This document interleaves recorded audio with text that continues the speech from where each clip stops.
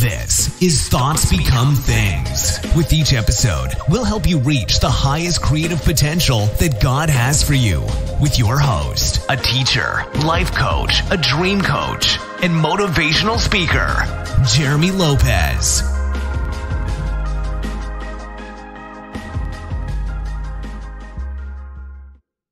Hello again, everyone, and welcome to another exciting podcast of Thoughts Become Things. I am Jeremy Lopez, and as always, I'm thrilled and glad to be with each one of you today. I tell you, it's raining outside and a little bit of thunder and lightning, but you know what? Hey, I'm not scared of anything, and Mother Nature's got to have her way, right? So God has His way on what He wants to do on the earth. You know, I'm excited you guys joined me today because I wanted to talk about some ideas that's going to begin to help you to learn how to manifest in your life. You know, I know so many people who say, my biggest problem, Jeremy, is the crossover to manifestation. I can think it, I can believe it, but for some reason I can't manifest it. Well, let me say this to you. Sometimes when you think you can focus, and sometimes when you think, you're really intently focusing on something, that actually is the problem of why you can't manifest. Because when you're dealing with manifestation, you have to begin to understand on your focus, is your focus crystal clear? Is your focus what you want? Let me give you a great example.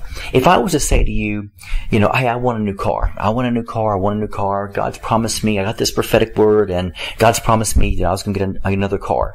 Okay, so if I just focus on the fact of just a car, what happens is, believe it or not, my subconscious, my brain actually sort of doesn't initiate the emotion behind it. So therefore, the power, the energy, the anointing is not going to be as strong to push and drive that thought through, right? Because what I'm doing is I'm being more general. Now, a lot of times people say, well, do you really want to give, detail? Is that important? You look at life and you realize manifestation deals with details and also deals with non-details. Let me tell you what I mean by that. If I was to sit here once again and say I want a car, right?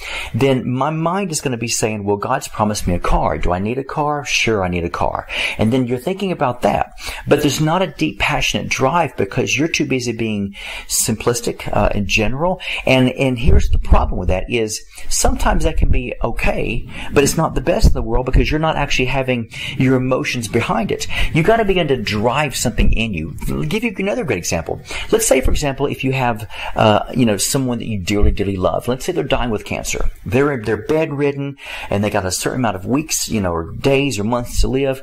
And you have this big unction of, you know what? I'm going to believe God that they're going to be healed. I'm going to pray. I don't want them to die. Well, here's what happens is your love. And I want you to think about this for a moment. Your love takes over. Your love begins to drive the emotion. Your passion begins to push forth through that love to begin to get every fiber of your being into the same full agreement to believe that that person that you love more than anything in your life is going to live. And so what happens is every fiber of your being is going to begin to come forward, and every bit of it's going to begin to push and drive that thing forward. Imagine the Bible where it says the woman with the issue of blood. Now, many of you know me. I know that I love this story. The woman with the issue of blood, when she came in, she followed Jesus and she came into the crowd, pushed her towards the crowd, and she began to grab the hem of his garment.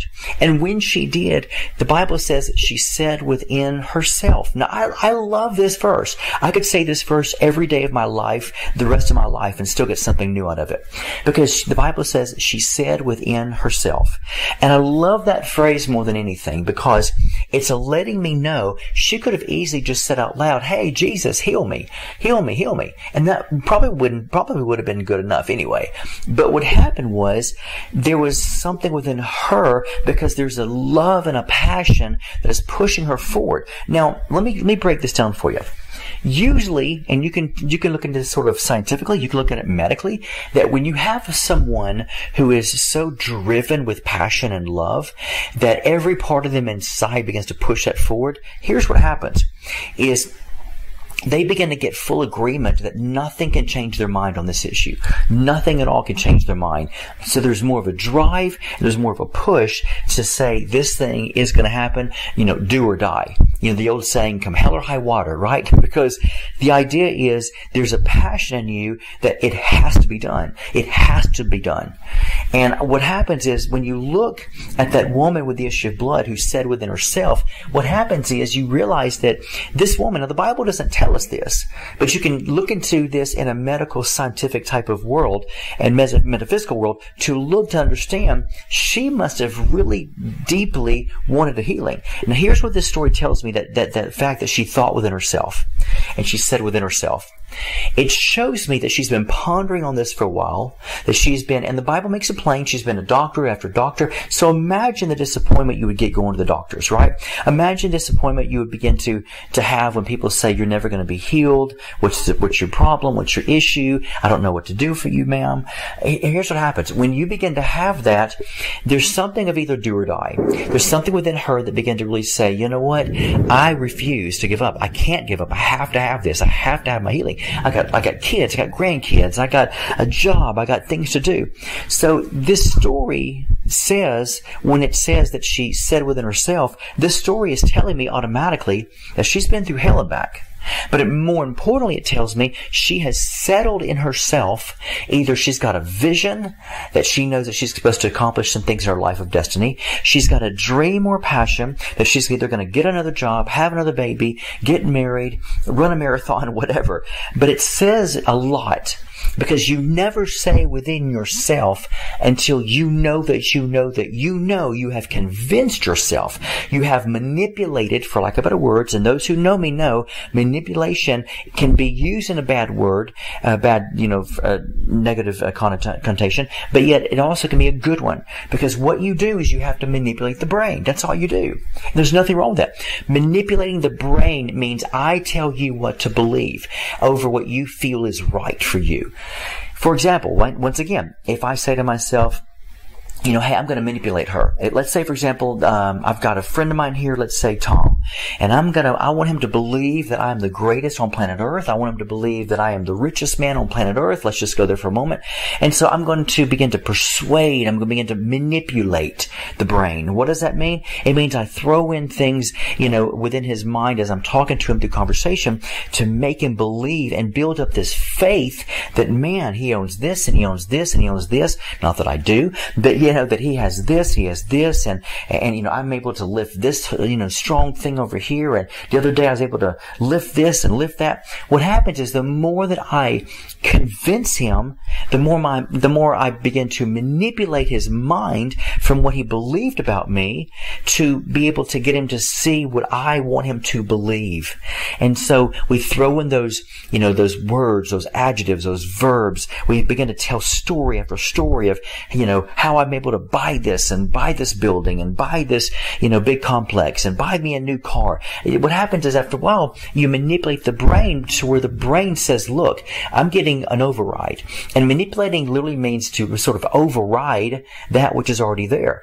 And so that's what you do. So believe it or not, within your life, even when the Bible says to renew the mind, now if the Bible was to say manipulate the mind, many of you would freak out thinking, oh my God, that sounds like a cult. That's a bad word. It's not a bad word. That's exactly what it means. It means you're manipulating your mind. What is faith? Faith is a substance of things hoped for. Check this out. But it's the evidence of things not seen. So there's absolutely, positively no proof in the natural, okay, not at all, of what I'm believing for. If I haven't seen it, I haven't heard it, I've never witnessed it, I've never experienced it, then all of a sudden faith is letting me know it is not on the radar. It is nowhere on the radar whatsoever. But it's things I'm hoping for that maybe possibly could manifest. And the only way that faith is letting me know that it could manifest is by my faith. And so I've got to have faith to move the mountains. I've got to have faith to believe. I gotta have faith that the Bible says faith that made you whole. Your faith has made you whole. You notice that? Your faith has made you whole. Why would faith make me whole?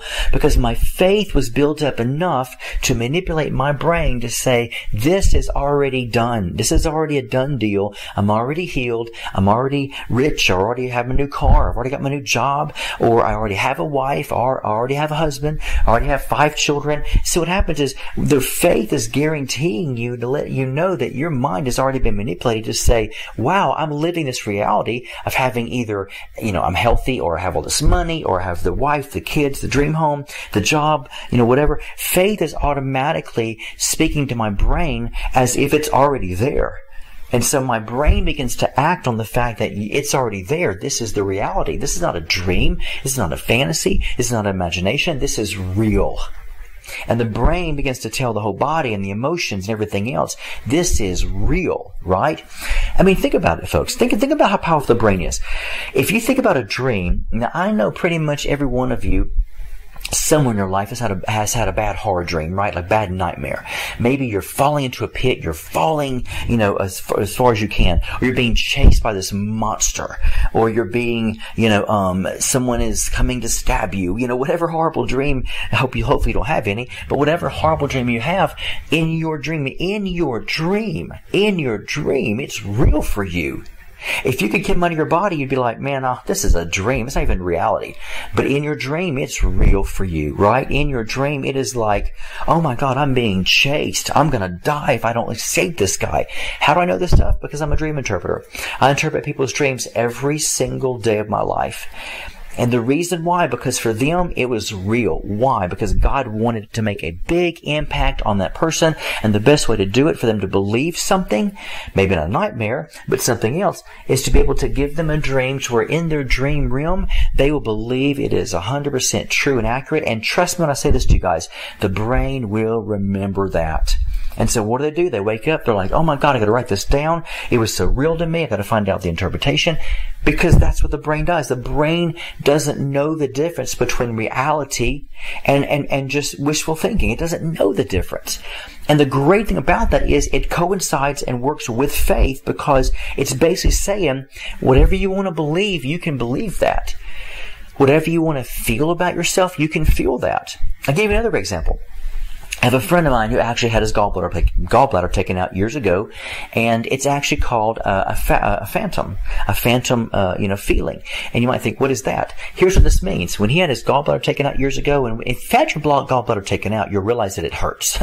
I mean, before, how do we know our gallbladder has, kapooied, our gallbladder is gone? It's because we have pain there. I had my gallbladder removed years and years ago, and before that, I thought I was dying. Whether I'm eating something or whatever, I'm like, I've had this bad, horrible, sharp pain in my side, and I'm like, my God, I'm dying here. What's going on here?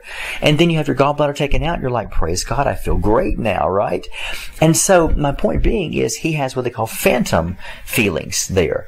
And even though he has no gallbladder, he will actually feel at times the phantom feeling as if that gallbladder's there, because he will feel like this phantom pain. Now you might think, wow, is that possible? It sure is possible.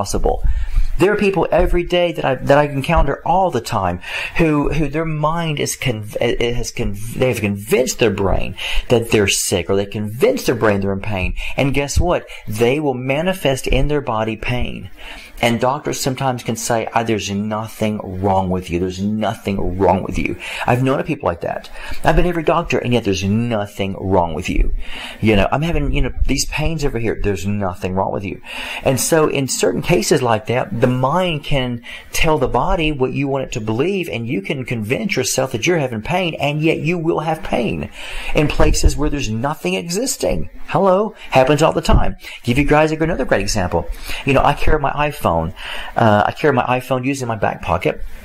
So, I have it on vibrate all the time, so I can feel it vibrate in my pocket all the time, okay? So imagine when I take my phone out, there have been numerous amounts of times, and weekly, almost weekly, this happens to me, almost a daily occurrence, but I can feel the back of my behind actually feel as if it's vibrating, and I'll reach behind there thinking my phone's vibrating, and guess what? There's no phone there.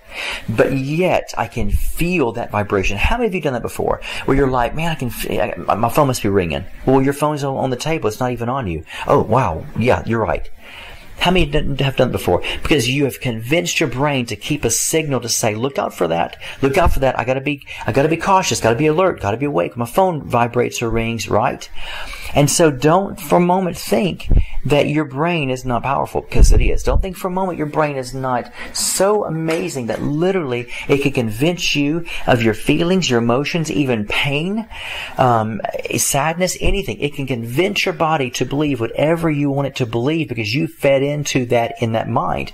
So now we deal with faith and we deal with manifestation. What does it mean to manifest? Manifestation only comes about when you truly believe, and we could say it this way: when you manipulate the mind to believe that you have it. It is on its way. You can feel it. You can touch it. You can taste it. You can sense it. You believe it. And how do you know? How can you put to test your manifestation? Very easily. If you've ever felt that vibration of that phone I talked about when the phone is not even on you, or you feel something that you're like, something feels like it's wrong, but yet nothing's wrong with me. Because what happens is you've already alerted your body to be on the lookout. Be on the lookout. And so you believe in that be on the lookout because my phone might vibrate, right? Well, guess what? That's manifestation. Plain and simple, that's a manifestation. So when you're dealing with, let's say, things of the promises of God that you're trying to manifest, you have to get to that place where your faith is literally telling your body and your brain and your emotions and every fiber of your being that it is here, you have it. And even sometimes you'll know it because sometimes you can feel as if you're looking for a chocolate candy bar, which, my goodness, folks, I don't know about you, but I could have one right now. Chocolate Hershey bar with almonds. I mean, just dive into that, get a glass of cold milk. I am set for the heavens, right? But yet, sometimes there's been people who said, I believed it so much, Jeremy, I could taste it in my mouth. How many of you have ever thought about food that way? How many of you ever desired maybe a good dessert, or someone's talking about ice cream, or someone's talking about whatever kind of food you really love, and all of a sudden your mouth starts watering? Think about that. How on earth would your mouth start watering? It starts watering because your mind is hearing and believing what is told to you, and what do? You start getting visuals in your mind. Oh my God, that ice cream! I could just picture the ice cream and that hot chocolate running down the ice cream. Many of you are probably like, shut up, Jeremy, I'm on a diet, leave me alone. But can you think of that? And as you think it, your mouth starts watering. Why? Because automatically it's telling you right now, you actually have built in the mind of faith to manipulate your mind enough that now it's alerting your body. It's pretty much the same exact thing in the spirit realm when it deals with the power to manifest. When you believe God for a promise, you believe God for something that you know that God has promised you to begin to come about in your life, you got to believe it so much and have faith so much that you're sitting here thinking, I can taste it, I can feel it, like I can feel it on my body, I can feel my emotions getting happy, because you only can attract something that you are. Now, you've heard me say this before. We don't attract what we think so much. We attract more what we are, what our belief in us is saying. The woman with the issue of blood said within herself, if I could just reach up and touch his garment, I will be healed. She said it within herself, not outwardly. Because she knew outwardly, say it within her, if she said it outwardly, she knew it would make a difference. It would make a big difference. If she said it out loud, people would just hear her thinking, you're crazy. But see, what was more important to her is that she continues that affirmation. We could say affirmation, mantra, whatever you want to use there, whatever it is. She kept on saying that affirmation over and over and over again to where the inside of her just began to vibrate with that sound of, I'm being healed, I'm being healed. Once I do this, I'm healed. The moment I touch that, I am healed. And so it wasn't so important she said out loud. What was important is that that Jesus said, virtue. Who touched me? Virtue came out of me. Virtue came out of me. You see, it really wasn't the hem of his garment that healed her.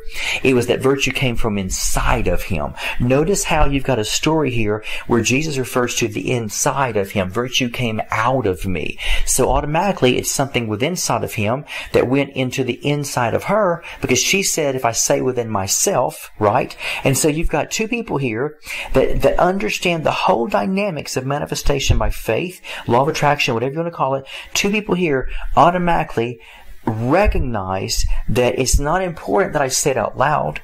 It's not important that I get a goosebump on my skin. What's important is that we've got two people here that knew the power. If they want manifestation, it has to come from within. because Jesus was the inner kingdom. He is the inner kingdom. And so because of that, guess what? He knew virtue came from inside of him. How did virtue come from inside of him to the outside to touch her? Because he knew the kingdom of God was in him, because he was the kingdom. He knew it was in him. When you know yourself and you know what you carry, here's the key thing. He knew what he carried. He knew what he was. He knew who he was. And therefore, when you know from deep within, that's why when you hear the scripture, out of your belly shall flow rivers of living water. Everything in the universe comes and starts from within. Everything does. You can't really imagine, but when you deal with science and you deal with, spirituality, you deal with, the power of the Word of God, you're dealing with everything comes from a seed within before it shows up on the outside. And so because of that, you've got to begin to realize if you want something to happen, you can't just say it, confess it, say it, confess it. You've got to believe it to where your insides are so manipulated by your belief system that you can feel that vibration. You can feel, let's say, that heat. You can feel the emotion. You can feel the goosebumps on the inside. You can feel it to where the insides automatically are aligning with what you want it to believe. Because the moment you know yourself and the moment you realize that if I want something so bad, I've got to become it, that the moment you finally become it, and here, that's where people miss it. Well, I've heard what you said, Jeremy, I got to become it. And so I hear them all the time saying this. So in order for me to become it, I got to say it out loud. And I'm just saying it, because they think to themselves, if I say it out loud, it'll just continue to get inside of me. Well, that's partially true. It does. However, you got to first of all believe it inside too, because your voice speaking it sometimes will not always confirm, your words will not always sort of set the stage for your heart to truly believe it. There's a lot of people out there that I hear talk the talk all the time, but they can't walk the walk because they're too busy talking it, and they put too much belief in their talk, in their conversation, but they haven't put enough belief on the inside of themselves, only because they don't know themselves yet. They haven't discovered their own power. And here's the difference. When people begin to come to me and say, well, I've been saying it out loud every single day, confessing it, believing it, and yet I know there's no feeling to it, there's no heartfelt revelation to it, to the point of love and compassion and desperation, then they turn around and they say, but it never happened for me. I said, because you try to convince yourself. The only reason why a person will try to convince themselves is because they don't believe it. The moment you begin to start manipulating the mind, and here's how you manipulate the mind, is not just reading God's Word, but it's getting it so deep in your heart to where your heart then begins to convince your mind. Think about that. Out of the issue of the heart speaketh, out of the mouth, out of the heart that mouth speaketh, which means once your heart grabs a hold of the revelation of it, hey, you know what? That's all that matters. That's all it takes for you. But if you're trying to convince your heart out of your mouth from speaking it, it's never going to work. If it doesn't come from deep within you to where everything inside of you believes it completely, it's never going to happen for you. So you're going to have to begin to get into that place where you're getting out of your head and you're getting into your heart. And the moment you get into your heart and you believe within your heart, like the Bible says, then the moment you do that, then your mind will begin to be manipulated by the truth that is setting it free. And so speaking it out loud will not be a problem. Because notice how with the woman with the at the well, when Jesus said, I'll give you water that will cause you to never thirst again, and he says, out of your belly shall flow rivers of living water. Notice how he didn't start with the outside of her saying it. He started with the inside of her saying it. Because he says, if she believes me and understands and knows that who I am, out of the fact of who she knows she is within me, then what happens is automatically, guess what? She's going to begin to turn around and find out that there's rivers in her belly. Because rivers in your belly can only begin to come out and overflow when you understand that there are rivers in you. When you begin to understand there is a kingdom in you. When you begin to realize the power that you are. People try to work so hard on the outside of themselves, they never take time to work on the inside of themselves. Because truthfully, if you want to get nitty gritty with all this stuff, folks, identity is where it is. If you don't know who you are, I'm not talking about whose you are in God. We get that completely. Yes, you belong to God. We get that. But belonging to God, God will turn around and require for you to know who you are. Because I guarantee you, God spoke to me one day and He said, Jeremy, I know that you know me. Okay? I know that you know that that I'm yours and you're mine. That's wonderful. But I'm not asking for that, Jeremy. What I'm asking for is, what do you believe in your heart? Who do you believe in your heart you are? Because, lips can praise all day long, but if it's not coming from the heart, out of a person who knows who they are in Him, that's the idea. That's where people miss it. It's knowing who you are in Him. It's not just, I'm hidden away in Him, and you have no earthly idea, no clue who you are and what you're capable of doing. That means nothing to God. Nothing. Anybody can quote that. It's not about, oh, I'm hidden away in Him. No, don't give me that excuse. That's nothing more than an excuse. Tell me who you are. If you're in Him, you should know who you are more than anybody on this planet, because you will never manifest until you know who you are. Not just the fact, oh, I belong to God. Well, guess what? All of us belong to God, right? Every man on this planet, every woman on this planet is made in His image and likeness. So everybody on this planet is made in His image. And so because of that, that's no big revelation. Oh, I know who I belong to. Well, that's great and wonderful. Thank God you do. But everybody else should know that too. But the point being with that is, it's not about who you belong to. It's, do you know who that person is called God made you to be? If you don't know who He made you to be, then here's a problem with this. God doesn't have a problem manifesting. You do. So so the power is not so much in, oh, I belong, I know whose I am. Well, that's great and wonderful. But God's looking down at you and saying, I'm glad you do, but I can manifest. I don't have a problem with it. You do. So in order for you to manifest, you got to know who you are. That I've called you. Who have I called you to be in me? Because if you don't know that, I can't manifest it for you. Not my job to manifest. My job is to get my word in you to where it transforms you and renews your mind, and you begin to see with clarity by calling those things upon be they not as though they were. And the moment you get to know yourself and what you're capable of doing, gosh, guess what? You're a world's your oyster. The sky's the limit for you. There's nothing you can't accomplish.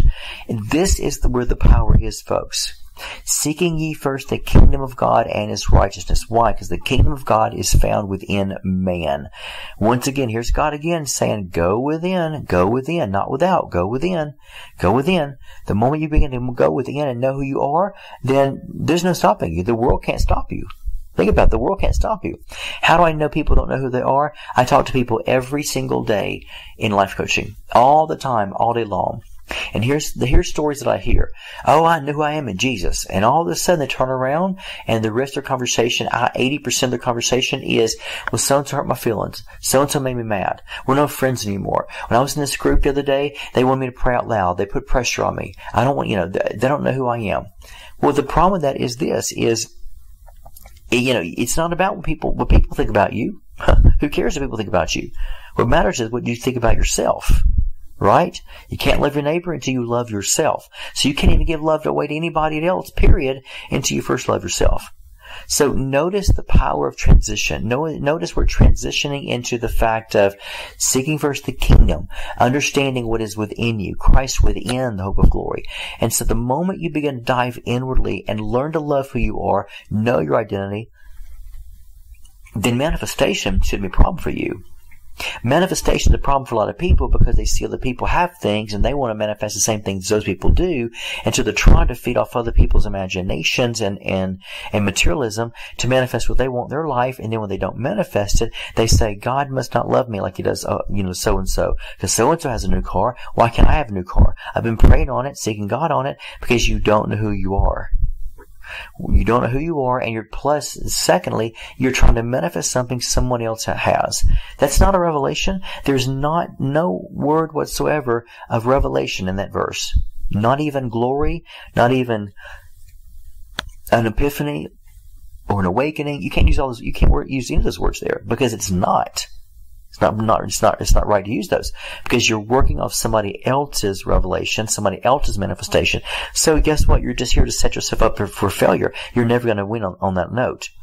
The moment you know who you are, what you are, and what you're capable of doing, and you spend time and quality with the person that you have become in your life, once you get to know thyself, manifestation will not be a problem for you. That's why I always say to people, Don't tell me how good you are, how anointed you are. Oh, I can prophesy the walls, paint off the walls. Well, that's great and wonderful, but I really don't care. Because the fact it's not where you are right now. You called me because you have an issue, because the fact you can't seem to love yourself, to know your identity. And trust me, God's not going to look at you one day and say, well, yeah, good for you, man. You prayed in tongues every day. You interceded all day long, but you have no clue who I made you to be. So you don't even know, if you don't know your image out of me, how are you going to know me? Hello? How many just got that? If we're made in the image and likeness of God, and here you are trying to find your imagery, your beingness, which is the likeness of God, and trying to define that of how it fits you. If you don't know these things, you're not going to manifest. Then my second question would be, if that's the case, are you sure you know Him? Because if you know His image, and you know your image, which is His image in you, then it shouldn't be that difficult to know Him, right? So you have to begin to look at all this stuff and realize, if I want to manifest, I got to have my body feeling it. I got to have my mind and my soul feeling it. Every goosebump, everything. The moment that happens, boom, you begin to manifest. So I wanted to give you these steps today because I want every one of you to begin to think about this stuff. Ponder on it. This stuff works for me. Every single day of my life it works for me. So I know what I'm talking about, folks. I know it's biblical. I know the phrases, the Greek and Hebrew phrases, what these words represent. But more importantly, I know a revelation that it works on an every day-to-day basis. So because of that, go to the ministry right now, IdentityNetwork.net. IdentityNetwork.net. When you do, in the search engine, put in these words: School of the Law of Attraction. School of the Law of Attraction. 6 words. Or you can just put in School of the Law, and it should pull up automatically. Choose the digital download to the school, folks, of Law of Attraction. You desperately need it, and it'll help correct some things in your mind for you to begin to see with clarity that maybe some things you were not doing right. Because if you're like me, we want clarity. We want to begin to manifest. We want to be able to have everything God wants for us and move in those promises. So your main thing is this. It's not good enough to believe what God said is true over you. That doesn't mean anything. I can believe God's promises all day long. But believing has nothing to do with anything. It's manifesting those promises. That's why the Bible says, Thy kingdom come, Thy will be done on earth as it is in heaven. It doesn't say, Thy kingdom come, Thy will be done through your conversation as it is in heaven. No. It says, as it is in. Notice the word in, I-N. As it is in the earth. Right? Thy kingdom come, Thy will be done on earth as it is in heaven. So it's got to manifest on earth. On earth that comes from in heaven. And so because of that, guess what that's telling us? We got to begin to believe, know it's real, play that role out, for lack of better words, pardon me for saying this, manipulate the brain by renewing it to convince it. Feel it, touch it, smell it, taste it, to where it's yours. And all of a sudden, you're going to turn around and say, I got it. Manifested today. I got it. Turned out to be last night. Got it. Look what happened last night. And that's how you do it. So the moment you do that, folks, manifestation will be easy for you the rest of your life. Hey, thank you so much, guys, for tuning in to this podcast. I'm so appreciative of this amazing worldwide audience we have here at Thoughts Become Things. And I really want to encourage each one of you, check out my website, IdentityNetwork.net. Check out my books, my courses. Find what you need. I try to write a book monthly for those of you on the Book of the Month program. I try to prophesy to people all over the globe monthly. For those who have this reoccurring prophetic word monthly, I get before the Lord and prophesy to you, get what God says, give it to you, and send it to your email, because we want to begin to cause you to prosper. We want to begin to make you, download everything God has for you to where you're not poor, you're not sick, you're not waiting on something to happen, you don't feel alone, but whatever God promises to you, they can be yes and amen and manifestation. I don't want just a promise to say yes and amen. I want to manifest that yes and amen promise, right? Don't you? That's where the gold is. So tune in today and every day to the website. Pick something that would minister to you, book or course, and let that absorb in your system. You deserve to be able to manifest just like our Heavenly Father does.